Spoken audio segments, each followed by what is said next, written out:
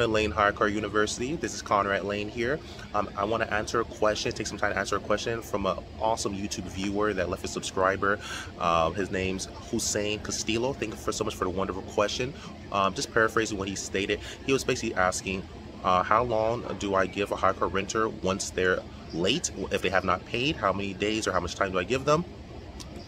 How do I message them? How do I go about it? What's my process, my procedure basically? And when do I repossess the vehicle? So very good question. So I think it's very valuable. So I'm gonna teach you guys my strategies and share it with Hussein Castillo and my YouTube family. So this is what I do essentially. I'm a HyreCar owner. I've been on for over 2 years now, and I have been through this a few times, but I've had a lot more wins, a lot more successes than this happened. This is actually is a rarity, but it has happened to me. There was even a time where my car was gone for over 14 days, over 2 weeks, not making no money, and she did not return my car back. It was crazy. And it could be anyone, it could be a male, female, doesn't matter what they look like, who they are. This can happen because sometimes people just don't know how to play nice. But if this happens to you and someone doesn't return your vehicle, or they're late, for example, this is the first step you must take, is plan, plan, plan. Always pre-plan. Plan for the worst. You can't get rid of risk 100% of the time, in my personal opinion, and from what's been proven, but you can definitely lessen the negative effects of some type of situation where you have some type of risk, wherever you want to lessen the amount of risks that can happen to you. So you can't get rid of it necessarily, but you definitely take good procedures and practices and put good systems in place so that you can actually mitigate the risk as low as possible. I'm an insurance mitigation specialist. I have my own firm, and I help people to teach them how to actually lessen the significance of risk with their businesses. But so that's a whole different business I'm into, but I'm gonna teach you guys for free. Those are my business clients. You guys are my YouTube family, so I'm gonna give these tips to you for free. So this is one of the tips I would highly recommend for your HyreCar business is this, y'all. Look, always plan, plan, plan. First thing, consider getting some trackers. First step. You don't have to get trackers. I highly recommend getting them installed in the vehicle. The reason why installation is key, because they can't be removed. The ones that are connected to the OBD2 ports, those can be pulled out and you're done. The ones that are installed, they can't just simply pull those up because those are installed inside the car and they're hardwired. I highly recommend those. Those are the ones I implement. I actually use a company called TrackMate GPS. There's a lot of other great companies too. You don't have to use them, but they are a company that have proven successful so far. TrackMate GPS. But again, you can actually find anyone to see. I would highly recommend just getting some type of tracker. Even if you don't get it installed, get it put into your car. That way you could track your car, and especially if it has a kill switch feature, try to get a tracker that has a kill switch feature. If it doesn't have a kill switch feature, that's fine. At least you could track and give that to authorities, and you know where your car is at all times. But that's the first step. Get some type of tracker. Kill switch is preferably, and also hard installed, where it's installed inside the car preferably. But if you can't do that, at least get some type of tracker. If you don't have tracker set, if you don't have any type of tracker, or you do have a tracker, but especially if you don't have a tracker, the next step you want to do, even if you have a tracker or don't have a tracker, is simply this: go to your local police station and simply ask them what's the steps to actually file for a stolen vehicle. You want to know. This is very important. This happened to me, and I was caught like not knowing what to do. But after that, I learned. It took me one time to learn, and I never made the mistake again. My car was stolen and it was gone for about 9 days, and I was really trying to be nice with the lady.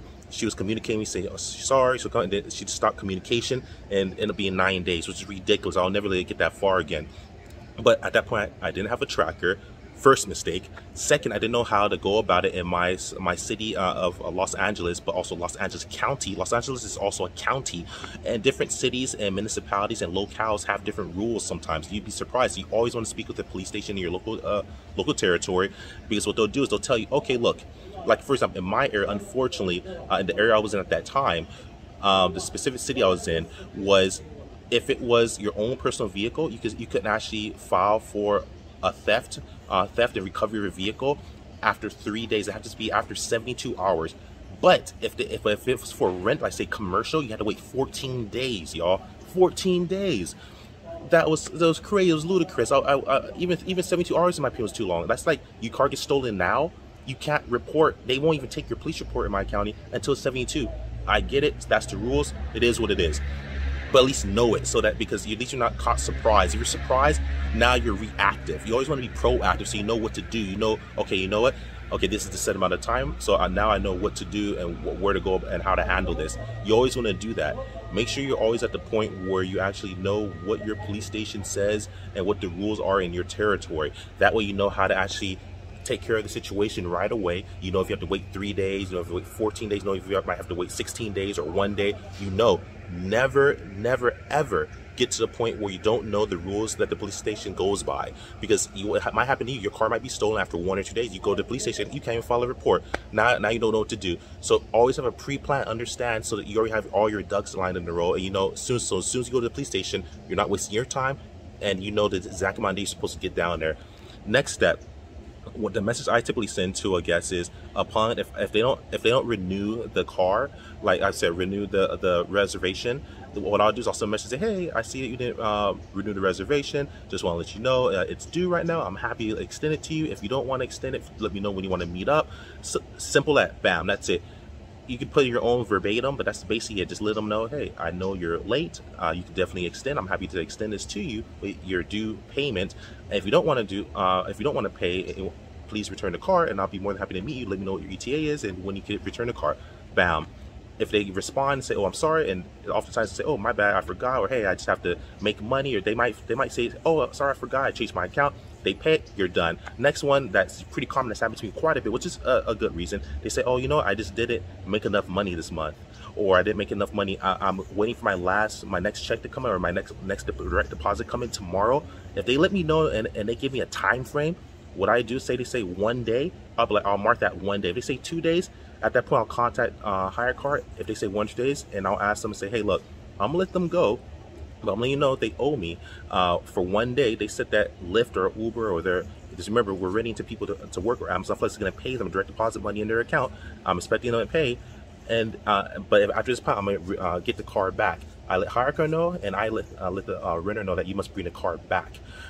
If you so I'll give them max usually 1 or 2 days. If they say, oh, I'm getting paid in 1 week or 3 days, no, my max amount is 40 hours actually. I usually don't offer that though. I always offer max 24 hours. But if they say and they've been a good renter and I know them or I've gotten to know them, I'll give them that extra day. Say, fine, you got 2 days. I always give them 24 hours. And if they say I need 2 days, I'll give them 2 days. If they say they need 3 days, you got to bring my car back. And what you can do, and what I say at that point, sir or ma'am, bring my car back, and once you get the money, you can rent my car again if you like. Sometimes they don't like that, and that could be a problem, as they might be mad or angry. But at this point, you don't want your car destroyed. You don't want it to not be covered. They need to bring your car back and figure that out. And oftentimes I've had situations where they find a way to get the money. Maybe they have the money, but they just don't want to pay you that money. So it is what it is, and they'll find that money, they'll pay me.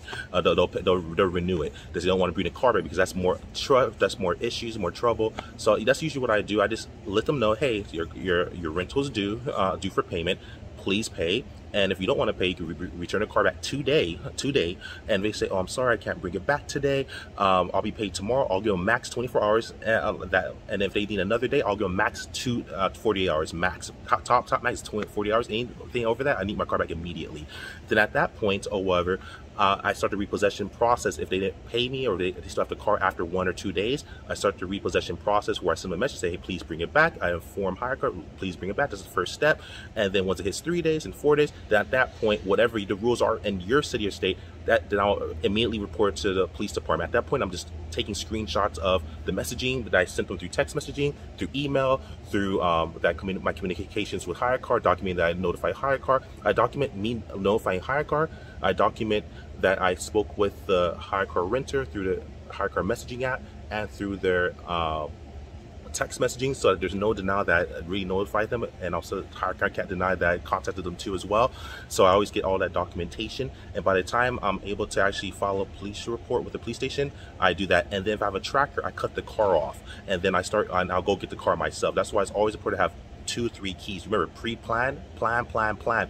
That's why you want to have at least 2 to 3 keys. I'll say have 3 keys at all times. So if 1 key's lost, you have 2 keys left. If one, that's what it. Always have a spare key. So that way, like, you let the person park the car, you cut the car off if you have a tracker in it, and you go pick up the car, you take your car back, they come outside, see the car's not there, they might be mad, but they didn't pay anyway. That's how you get your car back yourself without having to incur any type of toll fees or anything like that.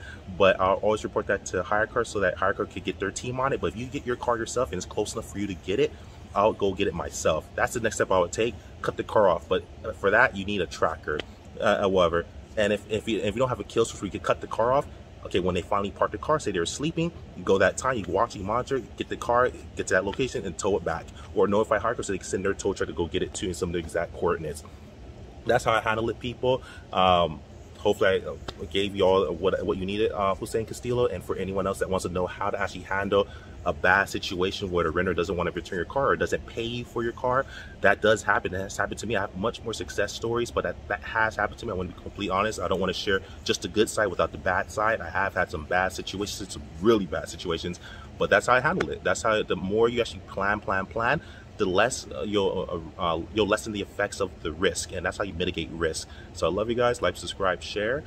Leave any comments or questions below in the comment section. Also follow me on Instagram at Conrad Layn. And I love you guys. Let's make this money. Let's get to it. Let's be successful. Proud of you guys. Conrad Layn out. Peace.